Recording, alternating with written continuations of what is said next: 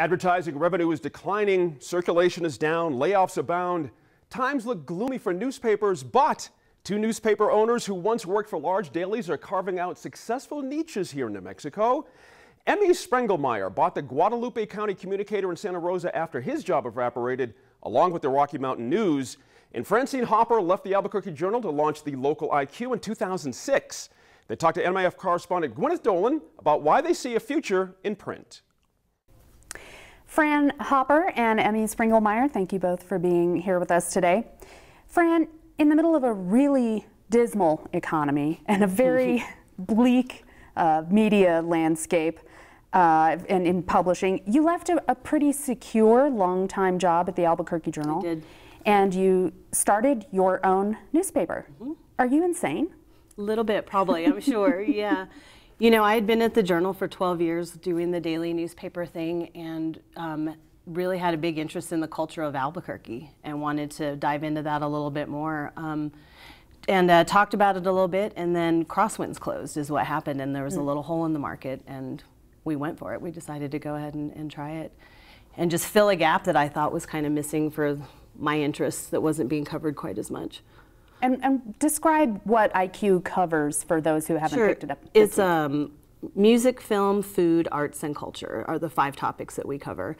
And we're within those 5. So we do a lot of event preview stuff, a lot of profiles on people in the community, and just kind of what makes it cool to live in Albuquerque. You know, who might be living next door to you, what might be going on. Your paper, the Guadalupe County Communicator, you bought. You made a big investment in, or an investment of some unknown size, but big for you, I'm sure. A big investment in an existing paper in a small town that you were not from, that you'd had very little connection to. This was a pretty big leap for you, wasn't it?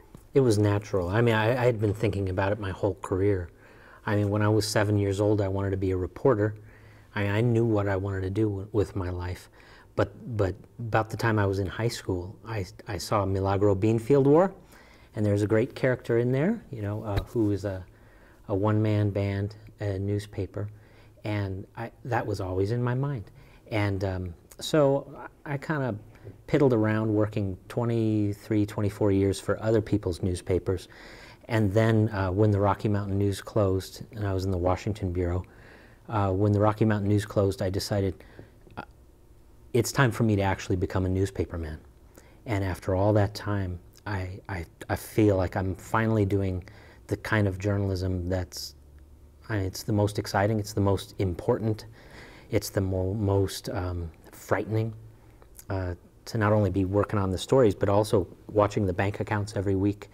Well, you came from the Washington Bureau of the Rocky Mountain News, as you just said, and now you're covering high school football games? I cover high school football games, I cover illegal dumping, I cover vote irregularity issues. Crazy hailstorms? I cover all kinds of stuff. I have to cover hard news stories, I have to cover feature stories. Yesterday, or the last few days, I was prowling the county looking at all the pinon and evergreen trees that are suddenly being suddenly under attack in the wake of a major hailstorm we had.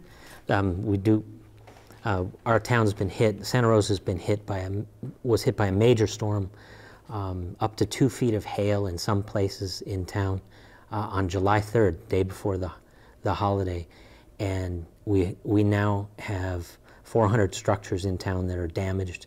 We have a flood of out-of-town contractors and all the issues that brings with it. So I don't want to interrupt, but you have to cover all of these things. How big is your staff now at the Communicator? The full-time staff, Davey Delgado he's the dean of the Guadalupe County Press Corps. He's been there for at one of the 2 papers for 30 years, and myself. And we're the only reporters, and I also have ad director Sarah Anaya and deputy publisher Michael Gallegos, who that's it. And then we bring in an ever-changing crew of freelance talent, and I go out of my way to hire hire professional journalists to come in and help me. Some really great ones. And a guy that people might know, Jim Belshaw, writes an exclusive column for us.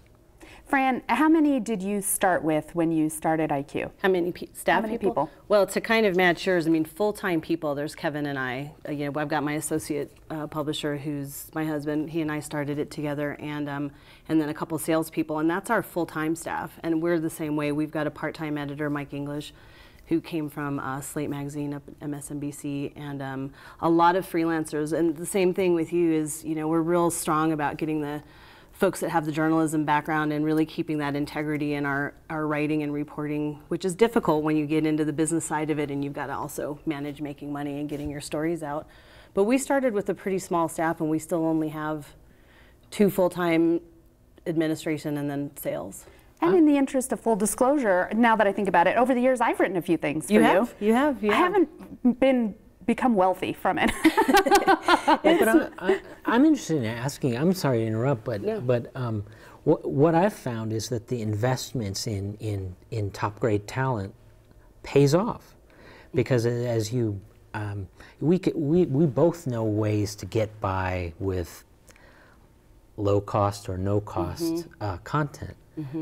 But that's not going to make your publication more valuable to its readers, and then therefore to the advertisers. So, have you found, like I have, that the more resources you put in, you're getting the returns from it, from the quality? Oh, sure, definitely. I mean, what we've been lucky with is that people are really interested in working with us for the exposure and to be a part of the publication. And the money, you know, that's not a full-time writing gig. We're not going to be a place you're going to come and make your career as a writer with us, but we have people in the community that are specialists in, you know, the restaurant market or entertainment or the music scene, and having the exposure and being associated with us is a big value. And we're lucky that we've constantly got people that want to work with us, and we're very, very, like I said, that's a big number one on our list, is that the credibility of that writer is there. And I think the readers see that, and they believe in what we write, and that's the most important thing for us. Annie, this is something we've talked about a few times, and you gave a speech at a journalism conference in Santa Fe earlier this year, in which you said the future of print is print. By which you mean the future of the newspaper business is in paper. Printed paper copies. And I'll try to boil it down. What the major companies and the small companies fail to realize is that the most important thing to watch is market penetration. That's where you can claim value to your advertisers. If you can say X percentage of this captive audience is going to read this publication, they're going to see your ad.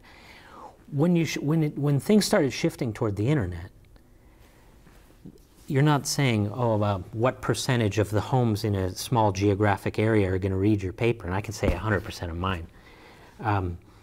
Suddenly, you're saying, well, we're going to distribute worldwide, so we're going to get 100,000 hits. Well, so what? Half of them are in Idaho or Washington State or Sweden or California. What value is that to any? And half of them weren't trying to get to you in the first place. Yeah, the market penetration rate for the internet model is so low compared to what I can offer. I killed my website. And if an advertiser calls me, or if I call an advertiser, I can tell them, I can look them right in the eye and say, I don't have 1 million hits. I have 2,200 readers. And I can tell you what percentage of them are in which zip code. And I can tell you that we have X percentage of our town reading it, and it's pretty darn high.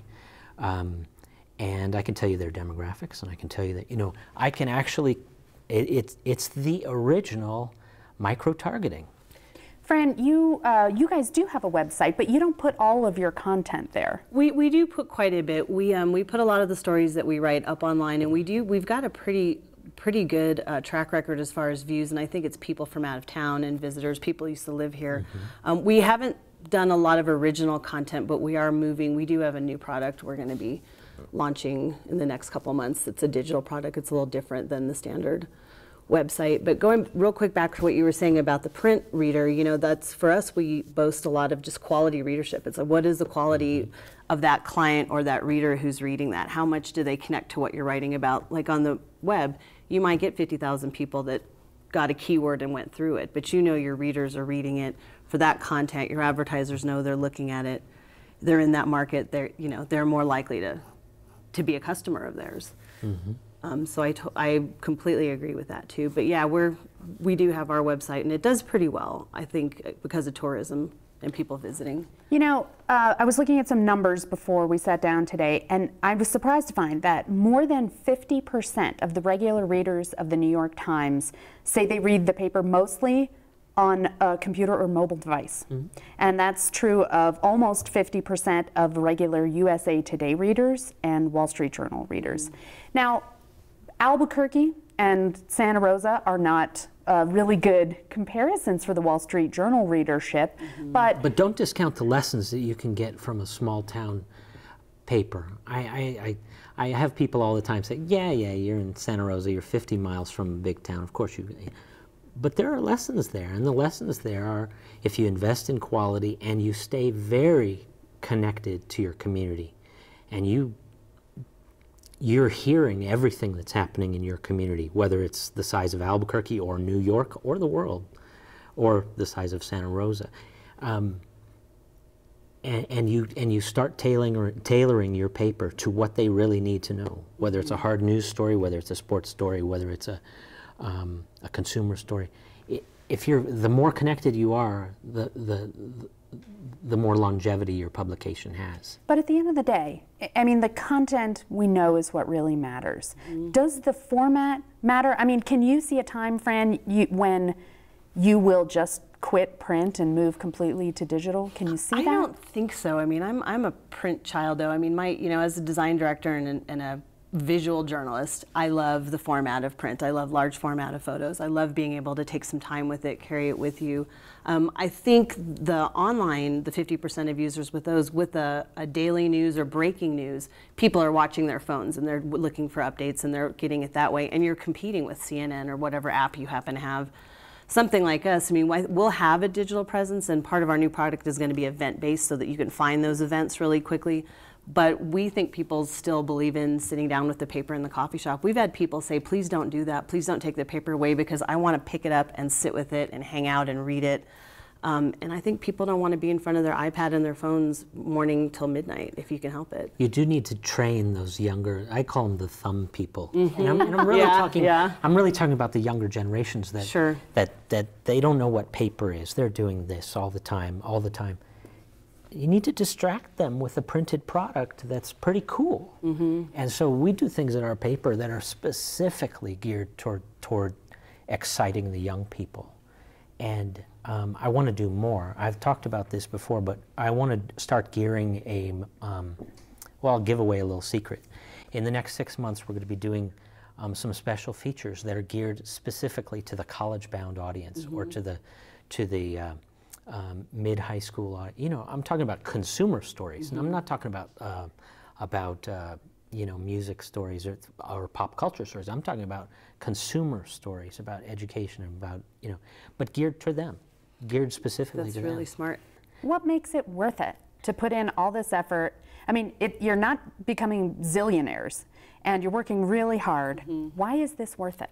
Well, for me, when I left the Journal, I honestly thought there's not a chance I could work any harder than what I've been doing here. Like, this has got to be, I'm getting out of here, I'm going to own my own business, it's going to be great. How many times I've said that myself? Oh man, and it is a lot of work and it's a lot of hours, but I think the difference is for me, I've got the control to it's a constant wanting to make it better. On the weekends, we can take off, or we can go in and do those couple things that are going to get us a little bit further ahead, or get a goal done that we want to get done, and we're doing it for ourselves, and so we're making our product better. And in my position, I'm getting to meet the community more and be more involved. We do a lot of events, we do a lot of outreach, we do a lot of partnerships, and that's really cool because I'm not in an office 12, 15 hours a day trying to make sure that this publication comes out okay. I do that, but I also get to go out and meet and really find out what's going on in Albuquerque, and there's just so much cool stuff that it's exciting. But isn't it addictive though? When you become your own boss, I guess, I hate the term boss, but when you become your own boss, you just, I wonder if it's the same for you. When you do what I've done and kind of whittled down the hours, it's easier and easier to do. Then you just think, oh, I've got extra time to do more work. To do some other stuff, and that's so what let happens. me do a separate. Let me do a separate publication. Let me do another project, another. And so you just think of a new level all the time when it's your own. You don't have to call a staff meeting. If you have a great idea, you can pretty much execute it. Right, and that's what we end up doing. We come in because we got stuff to do. We've got an event we want to run, or we've got something we want to get on, and it doesn't feel like we have to be there, but we want to be. Emmy and Fran, thank you for talking with us today. Thanks for having me. Thank you very much for having me.